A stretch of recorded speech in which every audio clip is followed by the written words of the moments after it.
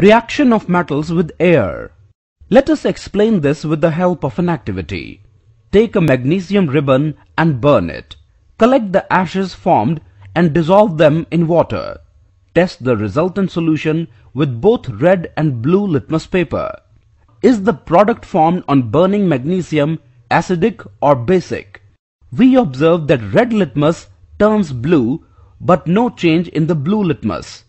Thus metals react with oxygen to give metal oxide. On dissolving, it produces metal hydroxides. So it is basic in nature. Reaction of non-metals with air.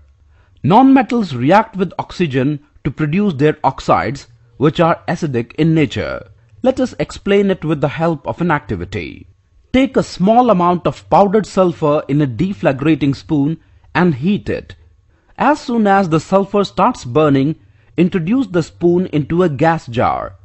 Cover the tumbler with the lid to ensure that the gas produced does not escape. Remove the spoon after some time. Add a small quantity of water into the tumbler and quickly replace the lid. Shake the tumbler well. Check the solution with the red and blue litmus paper.